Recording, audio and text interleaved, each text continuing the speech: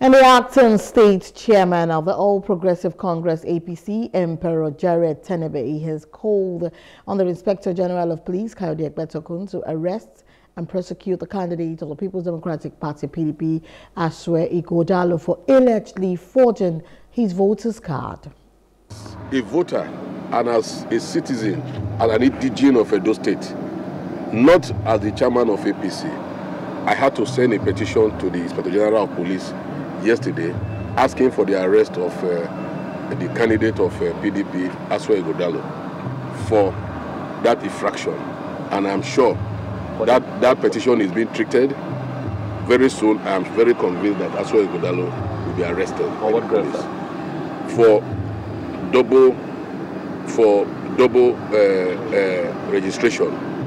He will be arrested because it's a very serious offense and it's a criminal offense. Well, the point is, the card is submitted. He submitted a card to INEC when he was filling his forms, and he had a card, and that card was supposed to emanate from Lagos, a ward in Lagos. And for you to be given a card, your name must be in the register. But as I speak, the unit and the ward in Lagos where that card emanated from, his names are not in that register. And we also thought, after submitted a card to INEC, we also thought that in this registration that was just done, we also thought he was going to just do transfer from Lagos, where he claimed, to his unit, new unit in Edo State. But it wasn't so.